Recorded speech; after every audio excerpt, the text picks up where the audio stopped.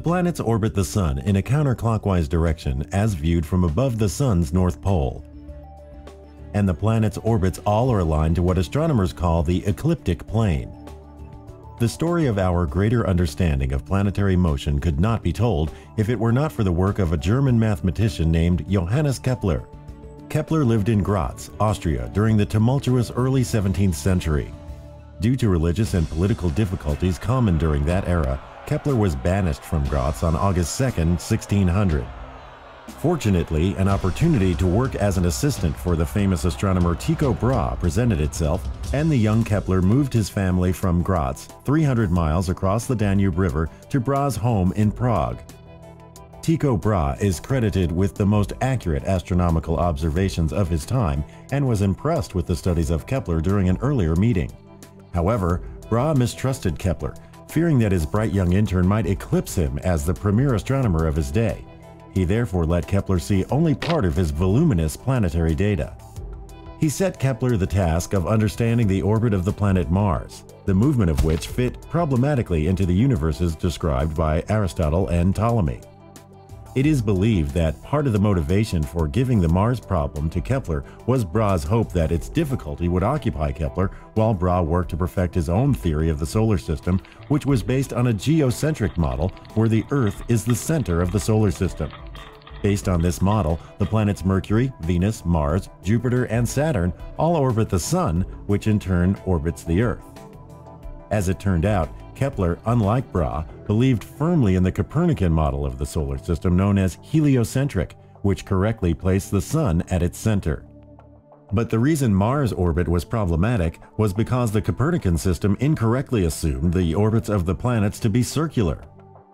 After much struggling, Kepler was forced to an eventual realization that the orbits of the planets are not circles, but were instead the elongated or flattened circles that geometers call ellipses. And the particular difficulties Brahe had with the movement of Mars were due to the fact that its orbit was the most elliptical of the planets for which Brahe had extensive data. Thus, in a twist of irony, Brahe unwittingly gave Kepler the very part of his data that would enable Kepler to formulate the correct theory of the solar system, banishing Brahe's own theory. Since the orbits of the planets are ellipses, let us review three basic properties of ellipses. The first property of an ellipse. An ellipse is defined by 2 points, each called a focus, and together called foci. The sum of the distances to the foci from any point on the ellipse is always a constant. The second property of an ellipse. The amount of flattening of the ellipse is called the eccentricity. The flatter the ellipse, the more eccentric it is. Each ellipse has an eccentricity with a value between 0, a circle, and 1, essentially a flat line, technically called a parabola. The third property of an ellipse. The longest axis of the ellipse is called the major axis, while the shortest axis is called the minor axis. Half of the major axis is termed a semi-major axis. Knowing then that the orbits of the planets are elliptical, Johannes Kepler formulated 3 laws of planetary motion, which accurately describe the motion of comets as well. Kepler's first law. Each planet's orbit about the Sun is an ellipse. The Sun's center is always located at one focus of the orbital ellipse. The Sun is at one focus. The planet follows the ellipse in its orbit, meaning that the planet-to-Sun distance is constantly changing as the planet goes around its orbit.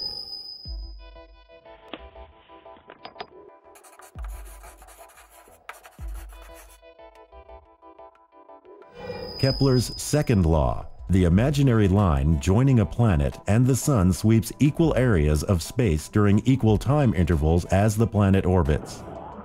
Basically, that planets do not move with constant speed along their orbits, rather their speed varies, so that the line joining the centers of the Sun and a planet sweeps out equal parts of an area in equal times. The point of nearest approach of the planet to the Sun is termed perihelion. The point of greatest separation is aphelion. Hence, by Kepler's second law, a planet is moving fastest when it is at perihelion and slowest at aphelion.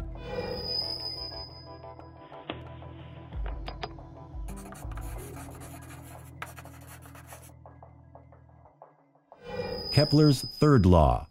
The squares of the orbital periods of the planets are directly proportional to the cubes of the semi-major axes of their orbits. Kepler's third law implies that the period for a planet to orbit the Sun increases rapidly with the radius of its orbit. Thus, we find that Mercury, the innermost planet, takes only 88 days to orbit the Sun, the Earth takes 365 days, while Saturn requires 10,759 days to do the same. Though Kepler hadn't known about gravitation when he came up with his three laws, they were instrumental in Isaac Newton deriving his theory of universal gravitation, which explains the unknown force behind Kepler's third law. Kepler and his theories were crucial in the better understanding of our solar system dynamics and is a springboard to newer theories that more accurately approximate our planetary orbits.